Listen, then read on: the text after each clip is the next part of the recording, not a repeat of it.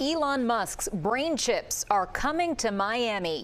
School of Medicine has been chosen as the second site in the country to begin the Neuralink trials. The implant procedure will be overseen by Neuralink scientists and neurosurgeons.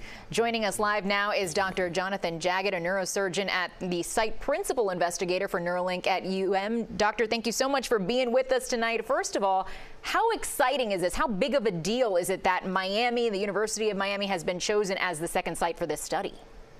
Yeah, I mean, I think this is a huge deal. What Neuralink has been able to do with this technology, what their engineers and their scientists have been able to design, and what their goals are, I think are very well aligned with the Miami Project to Cure Paralysis at the Miller School of Medicine. And we're very excited to work with them and have the opportunity to push this technology forward. So let's talk about that technology in the simplest terms here. Can you sort of explain to our viewers how this works? How can a brain chip potentially control movement?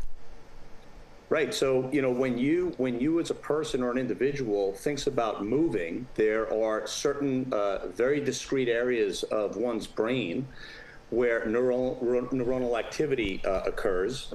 And this device takes advantage of us knowing and understanding where those areas are. And they're actually quite small, these areas, so you can really very precisely record neuronal activity in these areas.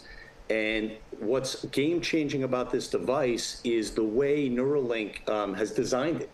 It's extremely small, really maybe a little bit larger than the size of a quarter, and what's in that little, footprint of a quarter is just some absolutely, life-changing technology. So how far are we from seeing this sort of technology, or maybe it already is? Are we seeing this in at least the clinical setting or trial settings being implanted in people's brains already? And what have some of the results been so far? Right. So this has been implanted already on a few occasions.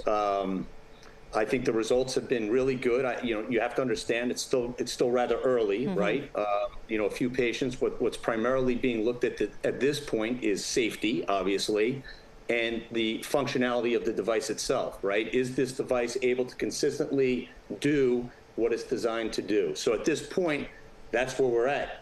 Obviously, this could be a game changer in terms of, improvement in quality of life of those living with spinal cord injury or certain neurodegenerative disorders, with restoration of ability to interact with the outside world.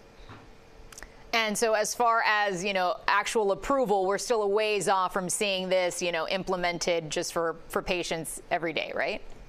Yeah, I think, I can't say, when you talk about a company like Neuralink, I don't think anything is, years away. I think things move rapidly to some extent. And so I wouldn't say that we're too far away, but I think at this point, all we can really say is that we've got a really novel piece of technology that can be implanted in a relatively, less invasive way than most brain surgeries that are performed these days. And that this technology allows us to sample more neurons than we've ever been able to sample before in such a small area. And so I think that, ultimately, right now it's somewhat, baby steps, but I do think in the not too distant future, we will hopefully see restoration of the ability of these people living with these things to live a better quality of life and interact with, things around their house and, everyday things that you need. And of course, we will be watching and waiting. And once again, the University of Miami right there on the forefront of all these scientific breakthroughs. Doctor, thank you so much for being with us tonight. Thank you for having me. Good night.